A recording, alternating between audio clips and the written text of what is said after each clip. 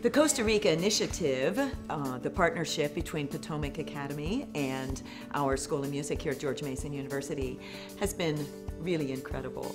I was very privileged to be a part of this program for the first of the 2 weeks that we spent in San Jose, and I can say with great enthusiasm how wonderful our 6 international teaching scholars performed on this experience. We brought in the Embassy of Costa Rica and worked with Ambassador Makaya to make sure that instruments could be shipped for the program. And we also worked with the Ministry of Culture's office, where we had made contacts before and were able to make those really valuable connections to the SINEM programs, their system of music education in Costa Rica. We wanted them to really get into the country and work with the SINEM students directly, let them take in instruments and see what that felt like to really give back to a program like that, and also let them have an enriching experience working at the National Institute and with the National Band of Costa Rica. So all of this really started at the National Institute of Music in San Jose, which is the flagship music training program for the country of Costa Rica. This is a school that now Mason has visited. I want to say this is maybe our 3rd time there with students to perform and to have opportunities to work with faculty.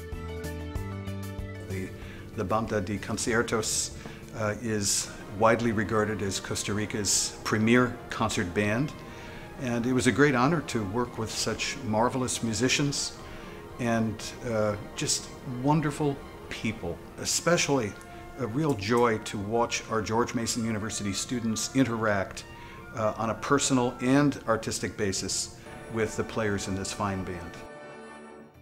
At the conservatory, Sammy and I got the opportunity to meet with the oboe professor and 3 of his students, and we just sat there and we played duets and trios for like 2 hours, and it was just awesome to be able to connect over oboe.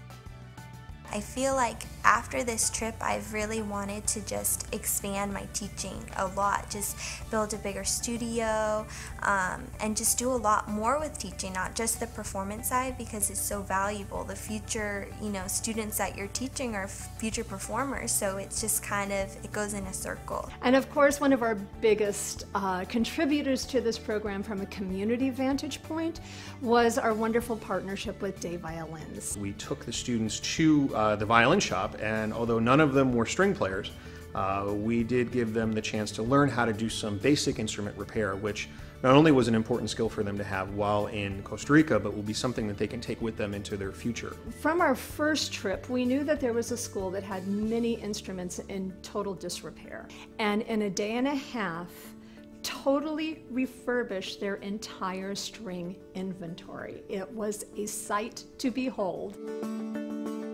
I remember they took us into the room where they had all the instruments, and Victor, who was in charge of the instruments at the time, showed us the room, showed us what was available, and there was just this big room full of broken instruments. There's been so many situations in my life as a teacher and as a shop owner now where I walk in and I think, this is terrible. I would never want a child to be able to learn on an instrument like this.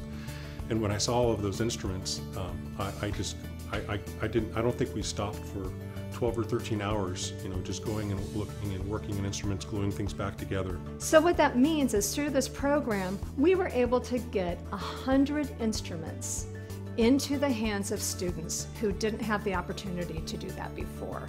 And that's just so gratifying.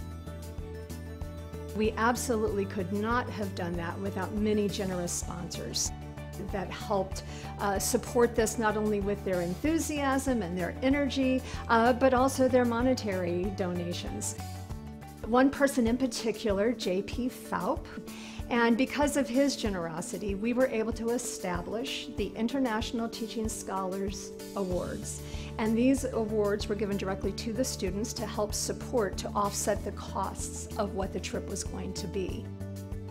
Being involved at George Mason University and its music program, I saw that there was an opportunity, there was a need there, but also it provides an important opportunity for our George Mason music teaching students to have a chance to experience teaching in another country like this, to adapt to their cultures and the way of doing things, and to enrich the experience that our George Mason students have. Music is not only about learning how to perfect your technique on your instrument and learning to share that gift with others, but it really makes an enormous difference on transforming a society. And that came through in ways that would have just not have been possible in any other way.